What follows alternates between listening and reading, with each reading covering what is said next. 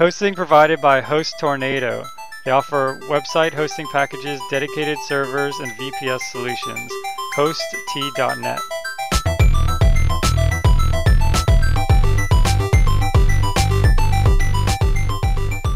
Programming Throwdown, episode number 12. Dart, take it away, Jason. Hey guys, so we had a little bit of a hiatus. I was kind of doing a whole lot of traveling, wasn't in my residency very frequently, and Patrick is a new father. So oh no! Congratulations. Who decided that was acceptable? So people did not get a vote on that, I promise you. He didn't get upvoted. No. Oh, no. Tear. But yeah, so babies have sort of been like a recurring thing, you know, like it's like one person has a baby, and a lot of our friends are having, like my wife and I, a lot of our mutual friends are having babies now, and so it made me think about kids. And one of the things that I think a lot about kids is I think about how they relate to the internet and to tech and things like that. You should think about diapers. Yeah, well, many diapers. I told, Lindsay that, like, we could just adopt a 12-year-old and get to, like, the cool part, where they're into tech and computers. Have you met many 12-year-olds? No. Okay. Yeah, maybe that's not such a good idea. But, yeah. So, I was thinking, like, when we were kids, our parents, well, maybe your parents were more savvy than mine, but my parents didn't understand anything about computers or the internet. My dad, he thought the computer was like an extension of the sewing machine, using the mouse with his foot and everything. It didn't make any sense. That is awesome. So we sort of had complete freedom on the internet. And, you could argue that maybe it made us more responsible. Maybe it made us, like, more, like, adventurous, It was really, the internet was kind of like the wild, wild west, and we could, have access to anything. And now, the internet's become so big, and there's so much content on there, and also it's so more accessible that you have to wonder, like, for kids who are growing up nowadays, like, should you censor their internet, or should you sort of give them the same free reign we had? Yeah, it is interesting. We actually had some friends of ours who have a 1-year-old over, and the 1-year-old was able to get on the phone and bring up YouTube and find Sesame Street videos and watch them on YouTube. And I looked at the parents and said, you realize there's other stuff on YouTube as well, right? And so, and I guess that's only a relatively dangerous place to go on the internet. But, it is an interesting question. So a lot of people do try to install these nanny software or filter software and block certain sites. And the issue I have with those is that they don't really work. And then when the kids get older, and if they haven't learned what's acceptable and what's not, they just figure out ways around it. And so it is not particularly effective. What I think is effective, is educating yourself. So we have an advantage of, we already kind of know about computers, so we understand these things. And, tell your kid that, look, I need to be able to have access to your accounts. Now, you don't ever use that, and hopefully you never have to, but you need to share with them that, like, look, this is important. I need to be able to know what you're doing. And it's for their safety. Just like you wouldn't allow them to go with people you didn't know to the park or whatever. And I think it's important for them to trust you, to not constantly be reading everything, but they need to know that you can if something happens, and that they need to know that that's the kind of thing that they need to be thinking about. So I think that's one way. And another way is also to have the computer in an area, or have the usage pattern set up such that, especially when they're really young, that the usage is very, very limited, right? So that you only use the computer when they're there with you, that kind of stuff. Sorry, they only use the computer when you're there with them. Other way around, like, yeah, okay. Anyways. Bring your daughter to work every day. Oh, no, that would be hard. But, so that you're watching them and helping teach them good habits, just like the state requires you to have a parent or some adult who's hopefully responsible around when you're learning to drive. Same kind of thing. As they're learning, they need to have somebody responsible around so they can learn good habits and, what's the right way to do things. And then even as they continue to grow up and gain independence, still to have it somewhere where they know somebody will, be around and pay attention to what they're doing, and that, show an interest in caring about what they post online, and, sharing with them the danger about. I think it's even different than when we were growing up, because when we were growing up, it's still mostly consumer oriented. So you would go on the internet and consume things. You would read things, you would, go to stuff. And that was a concern, is you would view something that was damaging to you or that your parents didn't want you to view, versus the relatively controlled media of like a TV or CDs or DVDs or whatever that they would kind of know about. But I think the extra danger that faces children today that is newer is this ability for phones and computers and everything to take video and then post that online, or pictures as well. Yep. And I see that a lot. That's very dangerous, because then the problem isn't you get damaged, and then nobody kind of knows about it except you and maybe your parents or whatever, but that you could actually post something that's damaging to you and your family, for everybody to see. And then the way the internet works, that's really hard to remove references to that, Yeah, and definitely. if it's even possible. And so I think that is a far more dangerous thing, is people having YouTube accounts where they allow children to upload to YouTube, or even having a Facebook account. Reading other people's Facebook statuses can be damaging enough, but allowing your children to post pictures and stuff to Facebook for others to view, that's that's a very hard thing to control. I would struggle with not what I allow my kids to watch or view or read, but what I allow them to post. Yeah, that's a good point. I mean, I think you're totally right on the nanny software. I have a coworker who's in sort of this arms race with his kids where, he blocks YouTube, and then they had some other website which is basically a mirror of YouTube, and they just use that to get around it, and then he blocks that, and they have this whole back and forth, and it really doesn't get the message across, which is that ultimately what you want is for your kids to be responsible, and setting up a block and getting your kids to like spend a lot of their time figuring out how to break the system, like, I don't know, might make your kid a great white hat hacker or something like that, but it's not really getting the message. But I think that you're totally right that you should try to, in the beginning, walk your kids through the internet and sort of, hold their hand, as they get through it. And then later on, sort of, I always feel like maybe what I would do is kind of spot check, like if things are going okay, and if there hasn't been anything weird, or if I jump into my kids' emails and there's nothing like weird or anything like that, then you just give them the freedom to do whatever they want. But then if they start getting into things which could be damaging, because ultimately you're responsible. I mean, if they are part of some group that that hacks into, I don't know, some kind of like power plant or something like that, like as a parent, you'll be responsible for that. And I think it's a judge when you're checking to say, is this something minor or is this something major? Because it's something minor, and it's like the kid who's playing a little rough, and your parents were like fussed when you and your siblings were playing, like, hey, somebody's gonna get hurt. They didn't always stop you. And then somebody would get hurt, and they were right, and you learned your lesson, and that's kind of the way it worked. Versus if you're doing like, juggling torches, they probably would have stopped you, like, hey, don't juggle torches, you're gonna massively burn yourself. So I think that's the thing too, is like noticing them doing something that's a little bad versus like something that could cause major harm. Yeah, definitely. So it's got to be a case-by-case basis. So I know growing up I was pretty responsible on the internet, like pretty well responsible, but so my parents kind of let me have free reign, even as technology grew and they understood more about the internet. They never really had a problem with that. But then like conversely, it's really bad about doing chores, especially like leaving the laundry. I'd leave the laundry in the washing machine, like just sitting like wet laundry in the washing machine for like a day, and then those clothes are like virtually ruined. Like you have to rewash them. First you have to like let them air dry, then you have to rewash them. And so my parents are always on top of me, like, all of our listeners are very excited about this. They did not know they were going to tune in and learn about the proper way to fix forgotten laundry in the washer. And so it's kind of the same way with your kids, right? Like if they, this is just another dimension upon which you have to like sort of monitor your kids' behavior and stuff like that. I agree. And I think it's as hard as it is. I guess it's difficult for me. I don't really relate, but people who are parents who aren't, well, I guess they're not listening to our podcast, but for those parents who we all know who aren't as technical savvy, I think as technical people, you have to help give good advice to those parents, totally. Because they really don't know, and there's a lot of people who really don't know anything about computers, and you kind of got to give good advice to those people and help them to know what the right thing. Yeah, definitely. All right, well, news. Yeah. So it's been a while, but we'll try to keep news to relatively new news. So there's this thing, you keep seeing it around the internet. At first I thought it was a dessert, Raspberry Pi. And then I realized pi was spelled like the Greek letter, and it turns out it's a embedded computer device that looks pretty cool. A group of people got together and said, that they want to make a embedded computer that's going to be $35 that runs Linux, and see what people do with it, similar to we talked about on the show before, the Arduino and other such devices. And I heard you had found this already independently, right? You had been looking at these, and you even have your name on the wait list. Yeah, definitely. I'm on the wait list to grab a Raspberry Pi.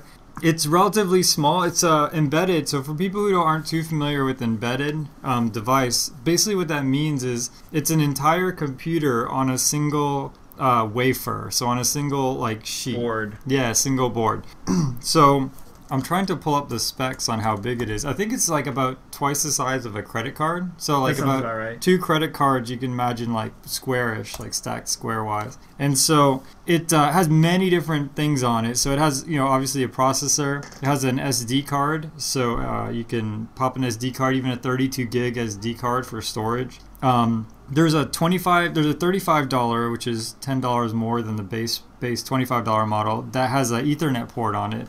But other than that, it still has USB, has HDMI out. I think it even has RCA out and stereo out. So you could imagine you're plugging one of these into your television. You could. It has a GPIO. For people who aren't familiar with that, that's basically a way to... General purpose input and output? Yep, that's right. It's basically a way to talk to different things. If you have little motors, so you want to make, say, a robot car or something like that, you could totally use a GPIO interface to talk to those stepper motors or talk to those brushless motors if you're making an airplane or whatever. So you can do all sorts of really fun stuff with it.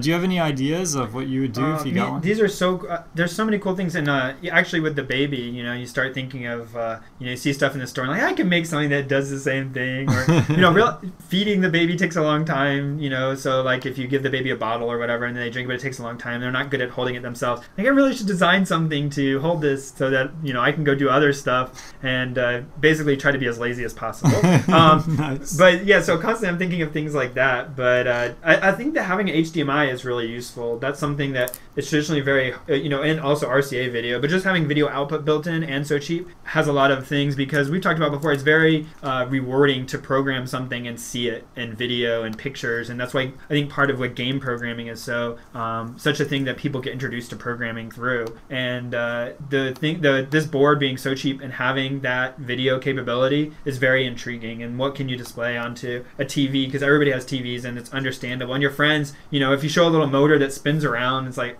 okay, or, well, look, I blinked this LED in Morse code. Okay, like that, nobody cares. But if you like put something up on the TV, and like people are like, wow, this is awesome. Like, how did you do this? Yep. So that's really intriguing to me. Yeah, definitely. I mean, I personally, the first thing I'm going to do on it is get MAME. Multiple arcade machine emulator compiled on it. I have no idea why I want to do that. It already runs on my phone. And so like, can it run Doom? Everything else. It's else. Not a proper computer until it runs Doom? Yeah, that's right. So get a bunch of those stuff on it. But I think long term, what I'd really want to do with it is either some kind of like social kind of like communication thing. So maybe a bunch of people at a party or something, you could have this as like a centerpiece and talk to it from your phones or something like that. That'd be cool. Yeah, and there's definitely, make a robot that can fetch you drinks from the refrigerator or something like that. So you and thousands of nerds before you have attempted such an endeavor. Will you be the first to completely succeed? Yeah, it takes power. I don't know if it doesn't have a battery per se, but I'm sure people will add a module for that. It also it doesn't have any type of Wi-Fi like Bluetooth or or wireless, but it does have a USB port, and already some people are mass producing like really tiny little Wi-Fi nubs that plug into the USB port and add a little bit to the profile, but and gives Bluetooth you Wi-Fi. ones as well, similarly small. That's right. And I think they're looking at making a new version, like a Model C or something, which will have Wi-Fi. So look out for that in the future. It could be cool. Something to keep your eye on. And the article that brought this up for the news is, not only is this cool, but they've had issues again. We never really talked about it here, but a lot of hardware manufacturers have this. It's very difficult to actually build something, unlike software, which you just kind of release it, and it's still very hard to get rid of all the bugs. But with hardware, not only do you have the issue with the bugs, but sourcing the parts, getting the parts installed correctly, making sure you have the right parts. Somebody could send you a batch. I was reading the other day about somebody who was trying to make a hardware kit, and they got wrong LEDs, and they were counterfeit LEDs. Oh, and man. Causes all sorts of implications. So they were going through some troubles with having wrong Ethernet port parts. So yeah, I saw that they didn't have, I guess, proper shielding on the Ethernet, but supposedly it's been fixed now. So, so that's good news. And I honestly think that, save yourself the $10 and buy the one that doesn't have Ethernet and put a Wi-Fi thing on it. I mean, Ethernet especially if you wait a little bit and see which Wi-Fi is the best supported one. Yeah, and that's then buy true. that Wi-Fi. They're actually, if you go to the FAQ, there's a section on Wi-Fi, and it has a list of like ones they recommend. Nice. That's a really important point. So I've done a lot of this kind of stuff before. I've used gum sticks. Patrick's done a lot with Arduino, and a lot of these embedded operating systems, they don't support a wide range of hardware. So you might go to Best Buy, let's say, and buy USB Wi-Fi, and it just won't work. And it's because so much on the software level just hasn't been implemented for this OS. Well, and often it's proprietary, so whoever makes that particular stick D-Link or whatever won't release a Linux driver for it, or will release it in such a way that it's very hard to get that to work on other platforms or other devices. Yeah, so keep in mind that embedded devices run what's called ARM. Most of them run ARM. And long story short is ARM is just a different type of processor than what you have on your desktop. So the instructions are different. For example, like if you want to move data from one register to another, just a way to describe that action in ARM is different. And the set of instructions is different. So because of that, even if you have some USB Wi-Fi adapter that works in Ubuntu, on your desktop, doesn't necessarily mean that it'll work on these embedded systems for that reason. So. And talk about confusing consumers. Yeah, so embedded systems require a little bit of thinking beforehand. But the nice thing, the whole goal of this Raspberry Pi is that up until now, even Arduino was close to $100, right? No, so you can get ones that are fairly cheap. Yeah. Oh, okay. The thing is that they're not accomplishing the same kind of task, and they've been around for a lot longer. Gotcha. Yeah, because I know the gum sticks, which is similar specs to this, was close to $600. So this being $35, it opens this technology up to a whole new audience, and so I think that people will be much more educated about embedded systems moving forward. Yeah, and it's definitely a useful skill. Talking about people interested in skills that transfer to the real world. I mean, there are many companies out there doing stuff with embedded computing platforms, systems, and learning how to program in a limited resource environment that these systems represent is a very transferable skill. Yeah, definitely. So, talking about making a robot. Yeah, so we're going to talk now about California being the second state to allow autonomous cars. So, what was the first one? So, the first state was Nevada. Okay. Yeah, they passed the bill a few months ago. It wasn't that long ago. Up until then, people had been sort of testing autonomous cars in very controlled environments. Then Nevada passed a law not too long ago saying that as long as somebody's in the car, you can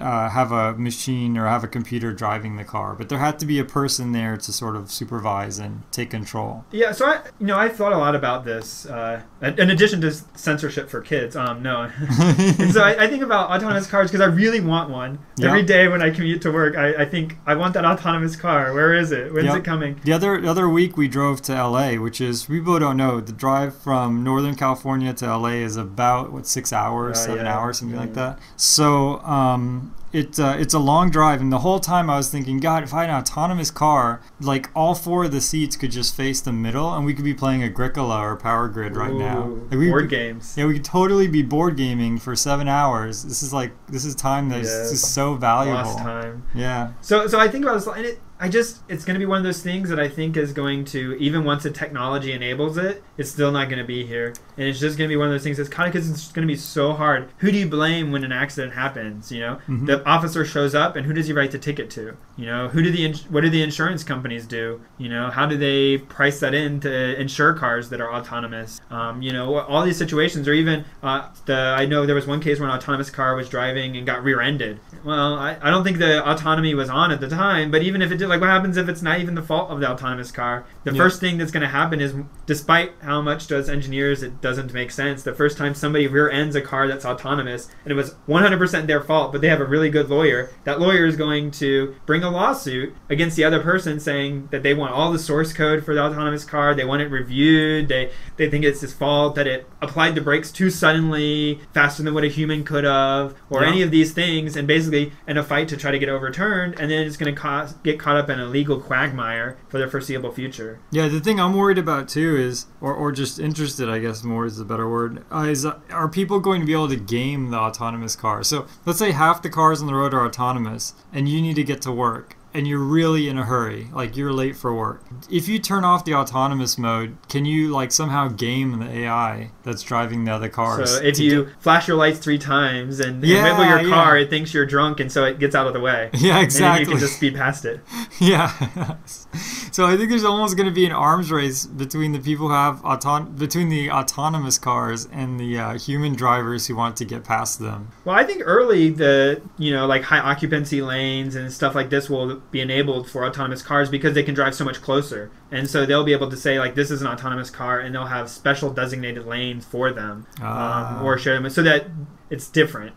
Because that is going to be the most difficult time. If we switched completely to an infrastructure that supported autonomous cars and there were only autonomous cars on the road, it would be very simple, actually. Or when you get onto a freeway, it's required that you have autonomy enabled, and you're not allowed to disable it while you're on the freeway. It would be very easy. Yeah, but definitely. Between now and then, what do you do? Like, you're going to have, in the beginning, very few cars which are autonomous, then slowly more and more and more, and through each of these phases, the autonomous cars have to behave differently. Yep. Yeah, definitely. I think that, in some senses, though, I think that I just wonder if people will be more or less stressed because they'll be stressed because they could go faster if they were driving it themselves. Part of the whole thing about the autonomous car is that it'll probably do close to the speed limit. I mean, I'm sure the autonomous but that speed AI limit in theory will go up because it doesn't even make sense anymore. Yeah, because the car will just know what the safest speed it can drive at based on everything. I wonder if you'll be able to customize it. I wonder if there'll be autonomous car hackers. Yeah. So I mean, in the state of California, for those of you who don't know, they actually have a thing. So if you want to get your car basically registered to drive, they inspect it and they look for modifications that aren't approved that make it emit too much pollution. They test it to see how much pollution it emits. All these kind of things. There will be a checksum on your autonomous software, and if the checksum for your software doesn't check out, they know you modified it, and they're going to write you a ticket. Yep. Something like that. So also I recommend you get yourself on the Raspberry Pi waiting list, as I'm on, so that you can write your autonomous car hacker when both of these things are made available. And if you want to learn how to write an autonomous car, I have another news link for you. Stanford is just starting to roll out some new online courses. So last semester, quarter, I guess last year at some point, Stanford did the first of these, which was machine learning, and I think they had another one as well. And it's by a really reputable, I'm going to mess up the name, Andrew Ng? Andrew Ng. Ng, okay. Yeah, there's I guess a hidden eye, not a silent eye, but the opposite. There's a hidden eye. So it's Andrew Ng. Yeah. And he is a professor at Stanford, and he taught this machine learning class to the internet for free. And it's structured very much like a class that you would take at a college, with exams and everything. But it's all automated and tests and a schedule for you to go through and forums for you to talk on. And you get a certificate upon completion. Oh, okay. Yeah. So I started in it, and then I got busy and didn't end up finishing it. And so I actually don't know what happened. But this year, they're rolling out a lot more of those courses. So I'm here on the list, and some of them include the machine learning one again, software as a service. This is a buzzword starting to lose some of its shine, but still important. Natural language processing, so getting computers to work with the spoken and the written word. Cryptography, design and analysis of algorithms. Computer vision.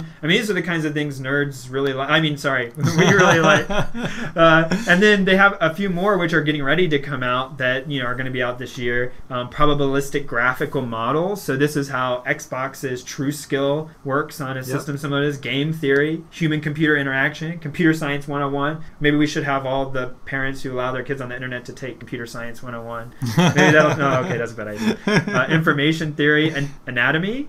Really, anatomy. Anatomy. And I don't think it's anatomy of a computer. I was gonna say, is it like von Neumann anatomy? No.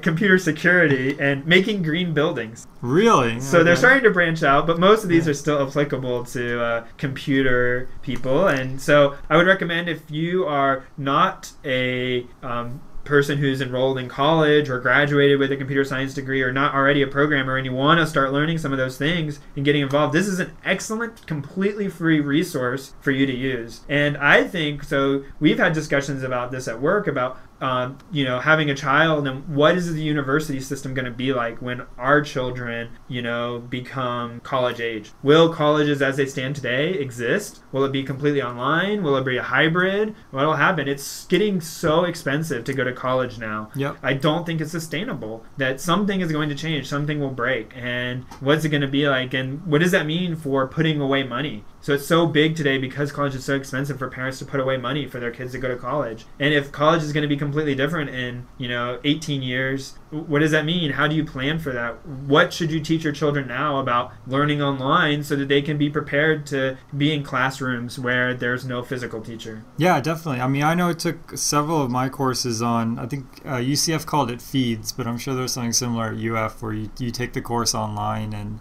there's essentially cameras set up in the classroom and things like that, but then you showed up for the exams. So that was starting to approach, totally online. But now I know several courses at many universities are done completely online. There's a different skill set, though, because when you have class, there's some, even if you go, depending on your college and what class and your major and your professor's niceness or not, there's some amount of peer pressure and obligation to show up to class and listen to them talk when they're talking. And that keeps you on schedule. If it's on video, you can always just watch it tomorrow. Yep. But if you keep I'm going to watch it tomorrow, you never watch it. And then what happens when you have to show up and take the test? And, there's a level of self-motivation that you have to enforce on yourself there. Yeah, definitely. Our online courses at university, I remember, even though they were online and the videos were available, people still would go watch the recording of the video, go watch the teacher be recorded doing it, because that was the only way they could make sure that they would learn the material and do well on the test. Yeah, definitely. I can say from experience that the machine learning course is awesome. I mean, I took it kind of as a refresher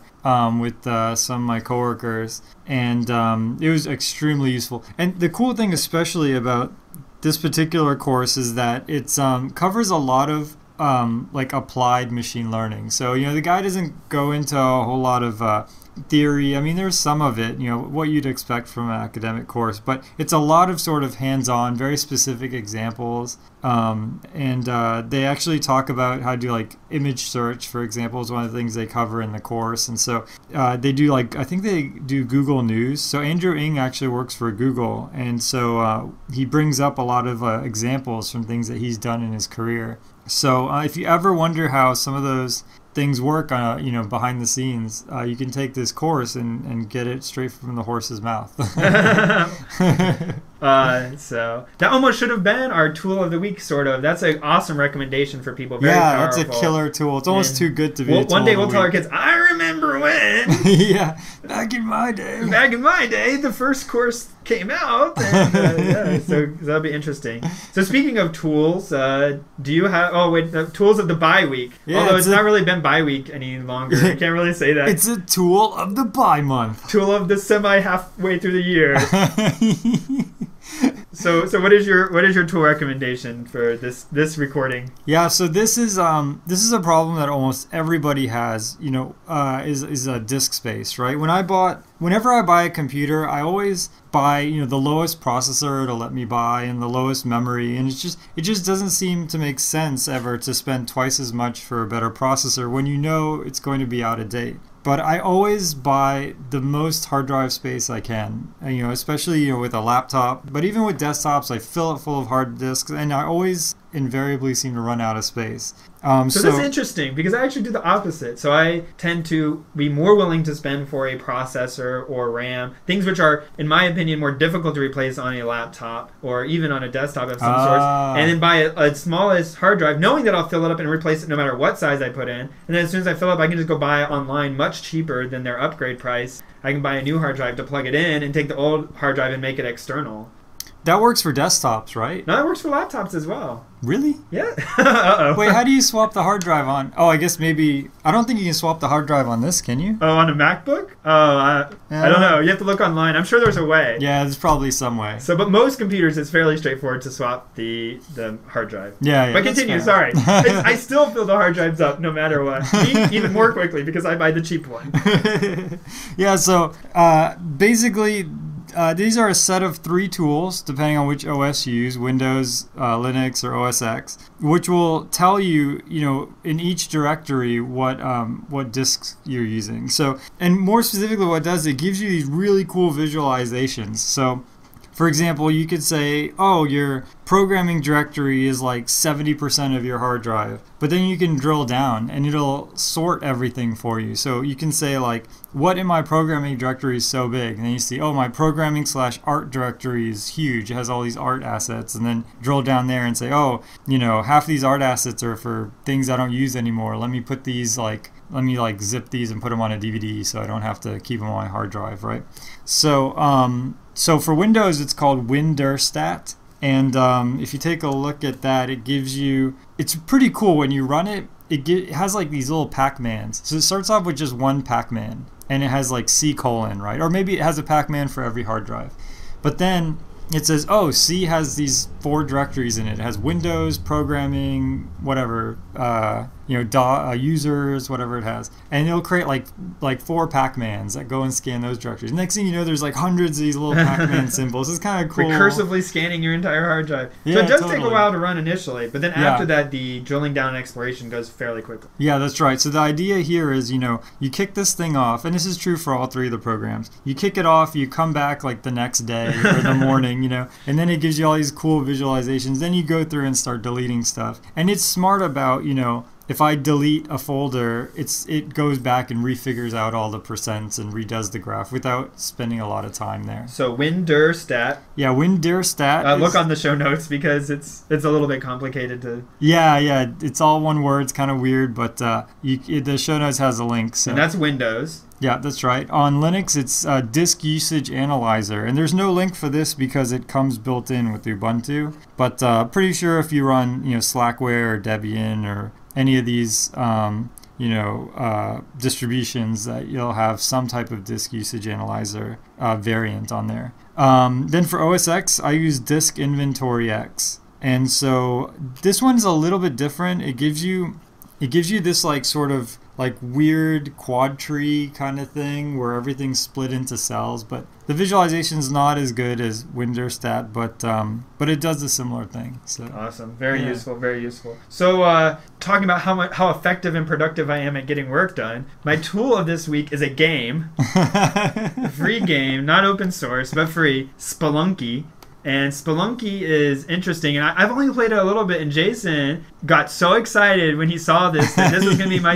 I think he is more excited about this being a tool of the week than I am. This game is amazing. So he's actually played this more. So the idea is you are we're going to get in trouble for saying this, Indiana Jones-like character. Yep. So a cave adventurer, Spelunky, referencing spelunking, the act of going down into caves, I assume. Such a clever play on words these nerds are. Yeah, that's right. Unless you're talking about urban splunking, which is going into places in Detroit and other urban abandoned areas. Okay, I didn't know about this phenomenon. Yeah, okay. That's pretty wild. But yeah, regular splunking is what's going on here in this. So your cave explorer explores randomly generated levels. So the game randomly generates you a level, and then you play through it, trying to accomplish the goal of rescuing the princess. I don't know, the girl. And some of them that's the goal. The beginning ones. I think so. And the later ones, I maybe it can change. But so even though there's the goal of getting through this randomly generated level, you don't just play on forever. They actually establish a meta game outside of the individual level that you play, and the goal there is that you can continue to accomplish things in each level, and then you can move on through this meta game. And it actually does have a conclusion. Jason informed me of. Spoiler alert. Yeah, so Splunky's kind of fun. It's a evolution of NetHack and Rogue and all these games which had, and Diablo in a sense, which had randomly generated levels. But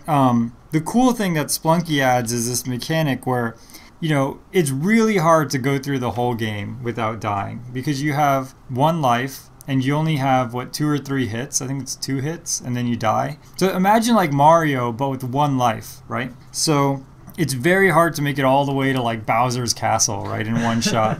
So, but what the game does to sort of keep you into it is it takes all the points that you've accumulated, in your very short lifespan, and it puts it away. It puts it in a vault, and these points are accumulated every time you play. It's just cumulative, So eventually you get enough points where it says, okay, Patrick, you don't have to play level 1 anymore. Like, we're going to start you off at level 2. Success! Yeah.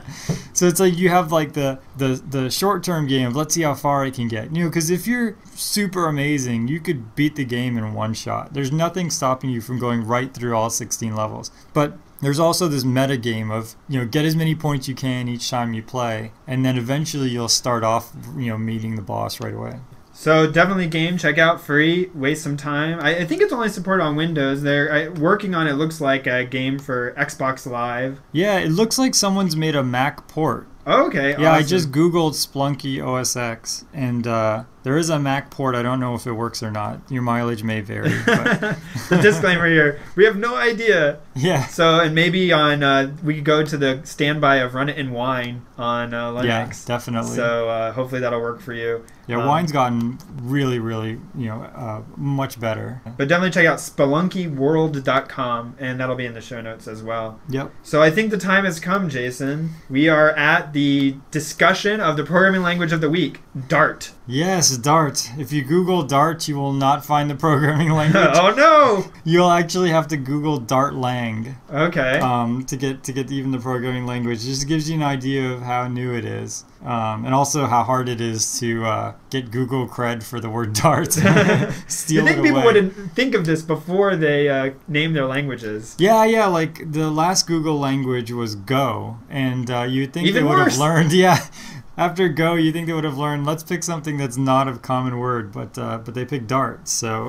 so I guess you let that out of the bag. It's a Google language? That's right. So it's being worked at by Google engineers, and it has a sort of interesting, genesis. So, Dart is let's talk a little bit about Dart. It's a client browser-based.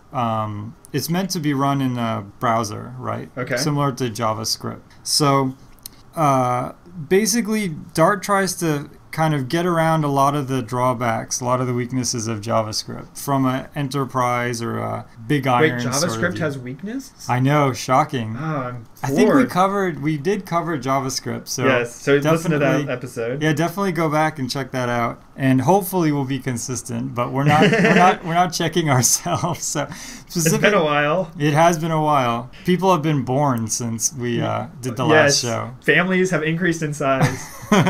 It's like Agricola. This is like the next turn. I actually made that joke. My wife didn't find it funny. Oh, really? Yes, you have taken the family growth action. Nice.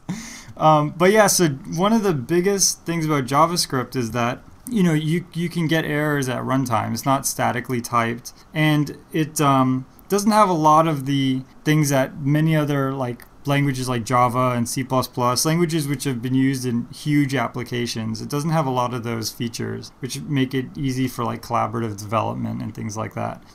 So Google actually made a product called Google Web Toolkit, or GWT for short. And Google Web Toolkit, the idea was you would write code in Java, and then this Google Web Toolkit would turn all of your Java code into JavaScript. And this worked out pretty well, but it has some major issues, and we won't really get into that too much detail. But basically, it doesn't really serve the full use case, and it doesn't have a lot of traction. So Dart is an attempt to sort of create a brand new language that can give you kind of the flexibility and the rapid prototyping that you need to make things quick and make web apps quick. Web developers are all about keeping up to date with the latest UI, making something sleek, making it look really nice, making it interact with the HTML, and make it very interactive. And so they don't want to be constrained with all this statically typing. But then on the other hand, you want to write huge programs that run in the browser. And so Dart is a way to sort of balance both of these. This is an interesting point, that when you make a language, everybody thinks they have the right way to make a language, but it's very, very difficult to do everything well. Yep. And so oftentimes you make sacrifices by saying, this is what we're going to do well, and if you don't like that, then find another tool, write your own. Yep. And so I guess this is Google stepping up to plate and saying there were some things they didn't like about JavaScript, and so they're going to write their their own. Yep. Yeah, and so Google Web Toolkit was just too much of a departure from the things that made JavaScript great. And so Dart is an attempt to sort of bring those closer together. So as we mentioned, it runs in the browser. Right now, there's only a... So let's talk a little bit about virtual machines, right? Okay, yeah, we've covered that before. But yeah. Let's do a refresher. Yeah. So JavaScript runs on the V8 virtual machine, which runs inside of a browser. I thought that runs in a car. Oh, sorry, yeah. different V8. Oh, see, I knew that. It runs in an autonomous car. Ooh. So Dart can also run in the browser using its own virtual machine called Dartium, I think, or Dart VM, something like that. But now, right now, Dart VM only exists in Chrome. Hasn't been ported over. Which is made by Google. Right. Surprise! Yeah. Ding. So it's not, there's no Dart VM for Firefox or Internet Explorer or any of those. So you might think, oh, if I write my code in Dart, no one else, who uses, no one outside of Chrome can use it. But that's not true. They wrote a compiler called Frog. And so what Frog does is it takes your Dart code and turns it into JavaScript. So you could think of Frog is to Dart what the Google Web Toolkit is to Java. So it's sort of a way to translate your code into JavaScript. Okay. But at the same time, if you don't want to use Frog, or or if you're using Dart, you can actually detect the person's browser and say, oh, this guy's running Chrome, we can give him native Dart code. Or this person's running Internet Explorer, we'll use Frog and give them JavaScript. Oh. Yeah. So JavaScript, we talked about this before, has the name Java in it. But the similarities to Java are... So what about Dart? How is it similar to Java then? Yeah. So Dart and Java are extremely similar. So they're both class-based. They both have classes, interfaces, this whole thing. They have inheritance. And I believe we covered Java, right? Yeah. Yeah, we definitely covered Java in a previous episode. So definitely go back to that one. But almost everything in Java... as far as like the architecture, the language, and the semantics, you'll also find in Dart. One nice thing about Dart is that it also sort of gives you some of the features of JavaScript if you want. So, for example, in Dart you can say int x equals 3. And now x has that 3 in it. If you later say x equals Patrick, it'll say an error. It'll say x is an int, and you tried to set it to Patrick. That's not going to fly. And so these are the kind of things that you want as a developer. You want it to give you an error up front. You don't want to have to deploy this code and then your customers run it, and then at runtime they get some weird error because you tried to add Patrick and 10. And at runtime everything blows up after you've deployed it, right? So Dart has that advantage of you can specify the type. You can say, look, this is a number and it'll always be a number. And if it's ever, if ever something comes in that's a string and I set the number to a string, just tell me right away that something bad's happening. Yeah, don't let this compile. So, but it also, you can use var. So if you say var x equals 3, then you're telling Dart, I want x to be anything. So you can turn it off. You can turn off the static typing. Yep. And so this lets you be very flexible. So if you really want to hack something up quickly and you want to get out the door, or if you want to be flexible, maybe there really is a variable that could be anything and you want to be able to support that. Maybe some kind of user-generated content or something like that. So Dart will handle that as well. Very nice. Yeah. Interesting. Okay. So another cool feature of Dart that JavaScript does not have is multi-threading. And Dart actually has 2 kinds of multi-threading. Because one wasn't enough. Yeah, that's right. If you'll notice, the big thing about Dart, and maybe we'll talk about this later in the strengths, is that Dart seems to try to do everything. It has statically typed, but it can do dynamically typed, and it has many different types of multi-threading. And Dart has all of the Java containers in it, which is something that's really useful. So yeah, in the case of JavaScript, right, everything is a map. Mm-hmm. So everything is, if you want to say day equals 3, or if you want to do day equals Monday, if you want to have some kind of enum, everything has to be structured in a map. But in the case of Dart, you can have lists, you can have sets, you can have maps, all the things that you're used to in Java. Someone's gone in and written those things in Dart. So it really comes batteries included, as we talked about earlier. So we like that phrase. Yeah. It's probably my favorite phrase of the show. Oh, just of the show. Okay. Yeah, or real life, yeah. Oh, you use that all the time. Yeah, pretty much. Nice. Yeah, family growth option, batteries included. That's my whole vocabulary. Wow. Okay. I think we're just going to move on. So you were talking about multi-threading. Yeah. So Dart has coroutines, and it also has full multi-threading. So have we talked about this before?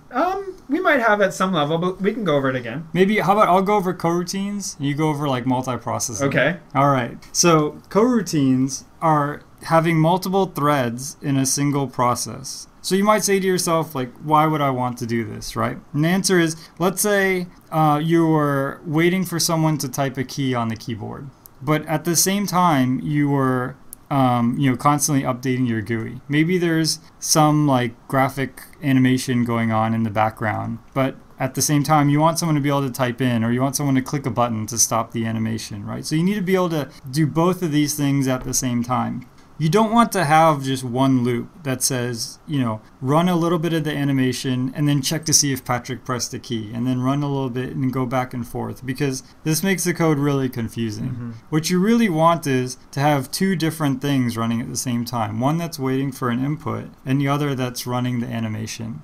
So you could do this in multi-processing, where you have two different threads on your operating system that are both doing different things. But this causes a lot of overhead. Anytime you create another process, you have to go to the operating system and say, hey, operating system, I need another space to execute some code. And it has to go and fetch that for you. And that's a little time consuming. Also, as we mentioned, Dart can be compiled to JavaScript, and JavaScript doesn't support multiprocessing. So, there's no way to do that in JavaScript. So Dart has this idea of what Dart calls a light isolate. And this allows you to do coroutines where you have many different threads, but they're all sharing a slice of the same process. So the process will do sort of what I was describing earlier, where it'll play a little bit of animation and then listen for a keystroke. But from a code perspective, you're writing code as if you have two things going at the same time. And the multi-threaded is simulated. So this is different than multi-processing, which so multi-processing, Jason talked about threads sharing a process, and the process is kind of what the operating system deals in, and the operating system schedules processes for the processors to run, and there's overhead there, such as like things that include like the stack, and when you make a thread inside a process, you kind of have to emulate that or eliminate it, and there's all sorts of ways of handling that based on what you're trying to accomplish. But multiprocessing in theory allows you, if you have a whole process and you have multiple processors, the operating system can schedule one process to run on one and one process to run on the other, and give yourself true multiple things running at the same time, versus the CPU just slicing very finely, alternating between two different threads. So as a programmer, if the things you're doing aren't particularly intensive, like draw some animation, check the keyboard, draw some animation, check the keyboard. If neither of those turn out to be, intensive, or in this case, checking the keyboard most of the time you're just doing nothing, then you can share one process on one processor, and it's not a big deal. But if you want to, render the graphics and also compute a path for some entity, if you're doing like, game programming and you want to have AI, those two things are very meaty, intensive things. And if you put them in two threads inside of a single process, it makes it harder for the operating system to know what to do. If you put them in two separate processes, the operating system can say, oh, I'll put one on one processor and one on the other. And then they can run at the same time, and in theory, make your stuff go twice as fast. There's lots of issues with that simplification, but that's what it means at a low level. But sometimes you don't need that. And there's overhead that's incurred from the processor standpoint, switching the process, having all this extra information that the operating system stores about it, and moving those in and out of the processor depending on what's running is something that you want to avoid if you don't need it. But sometimes you need it, and it's worth it if it means you can get scheduled on two different processors at the same time. Yeah, totally. So the only other thing I guess I can mention on that is that the heavy isolates, you don't share any data, which, as Patrick mentioned, because they're two different processes. They can run on two different processes. Yeah. So so you have to basically pass messages from one isolate, or from the main thread to the isolates, versus the light isolates, they can actually share data, because they know that They're have not- to be on the same processor. Yeah, exactly. So, and then, oh man, we could do a whole episode about even, that's not language focused, but about the differences and all the different ways that CPUs handle multi-threading and multiprocessing Yeah. in different languages. And that's something that today is becoming more applicable than ever before, because as processors stop getting faster and start getting more cores, Yep. this is something that we have to start worrying about. How do we schedule efficiently 32 cores to do something on the computer? And it's not always straightforward most of the time. Yeah, definitely. We should do, if we do Go as a language, we should do like a whole thing on Go tries to address. Yeah, definitely. So what are the strengths that Dart? We said it tries to do a lot of things. So what are those strengths it really shines in? Yeah, so I think one of the biggest strengths of Dart is that it gives you the sort of what's a good way of describing it? It gives you the sort of structure that you're used to as like that people have been developing with for years.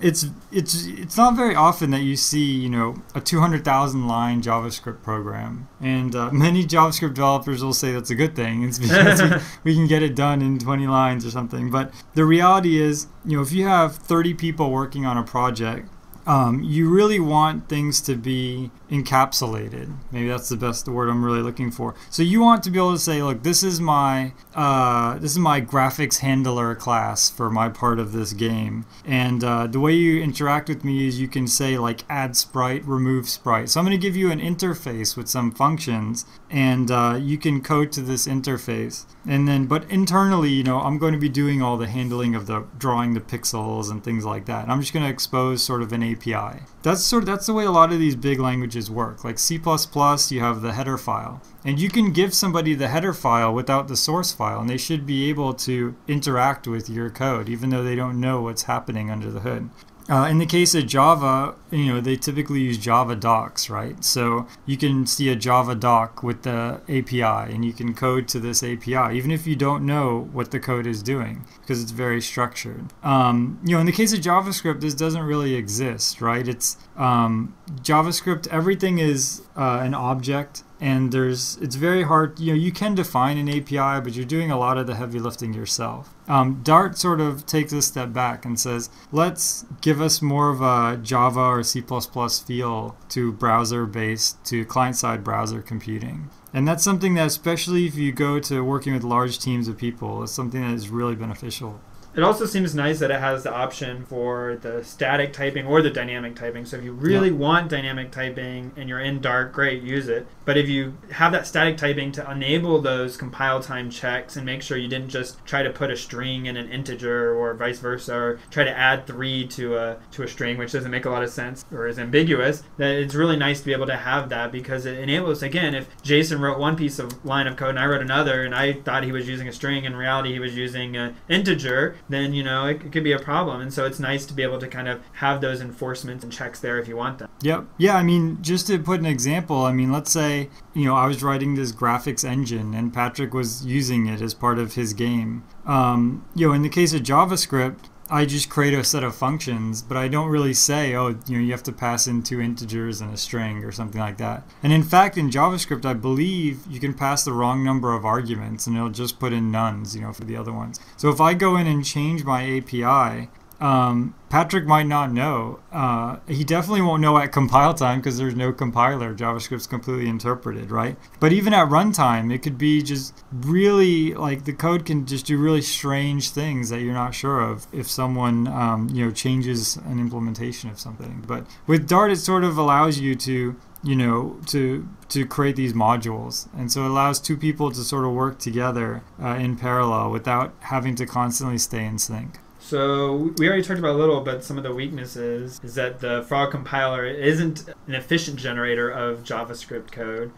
You could do better by hand, writing your own JavaScript. Now, it tends to be, with any transition, tends to be the first thing that happens is people go, I could write this better myself. And it's like, well, yeah, but that's not the point. Yeah, I think at some point someone was telling me, I think when I was in like middle school or something, like, we could do this so much better in assembly, I mean, it's always true, but at the end it comes down to are you going to pay the price in your, how much time you have to invest, or in how fast it's going to run? So we always try to give some uses of Dart, and I think that's especially difficult because it's pretty early on. I mean, Dart's relatively new. What, a year, less than a year now? Yeah, I don't even know. And so, we failed to do a little bit of research, but that's okay. And so it's still pretty experimental, and nobody kind of really knows what Google's intentions are per se with Dart and where they're trying to go with it. And so people are playing around with it. We'll see, what kind of happens. But maybe we do this. This is a little bit earlier in the life cycle of a language than we've done before. But it's something interesting. But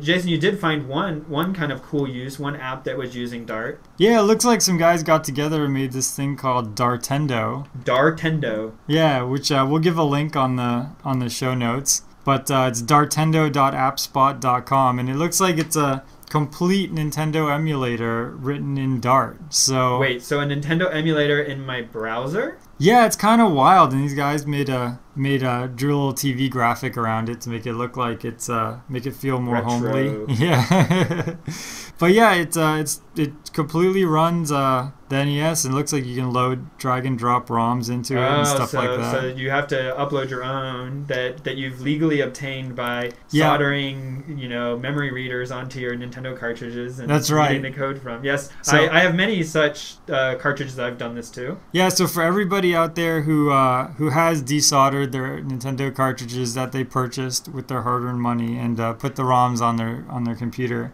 they could do that. Otherwise, it runs a little Nintendo test suite, which that by itself is kind of interesting. You can see how the Nintendo self-tests. So this has got audio, video, controls. Yep. Yeah, it seems to have the whole shebang. Interesting. All right. Well, people can check that out. It's actually open source, and it looks like it's pretty hefty amount of Dart code. So okay, so it's always good to be able to look at an application written in a language and kind of get a feel for how people do things or what's being done. So that's definitely useful. Yeah, for sure. All right, man. Well, you got anything else? It's been a long time, but it feels good to be back in the not the driver's seat, in the podcasting seat. Yeah, it does. Yeah, it feels good to be doing this again. We appreciate all the comments. A lot of people were kind of saying, "Hey, when's the next episode?" We were missed. It's nice to be missed. Yeah, it's really nice to be missed. Definitely. So it's a lot of fun doing this. We're definitely going to keep it going now that Christmas season has ended and we're both back in our hometown, or not in our hometown, but back to our place of residence. Yeah, our landing pad. I don't know what the right word is, but now that we're not traveling all over the place, so it's kind of nice to be back doing this. Awesome. Well, until next time. Yeah, have fun hacking with your Raspberry Pi or Arduino or whatever. If you can manage to buy one. Yeah. If you can get on the waiting list quick enough. So, all right. See you next time. See you later. The intro music is Axo by Binar Pilot. Programming Throwdown is distributed under a Creative Commons Attribution Share-alike 2.0 license. You're free to share, copy, distribute, transmit the work, to remix, adapt the work, but you must provide attribution to Patrick and I, and share alike in kind.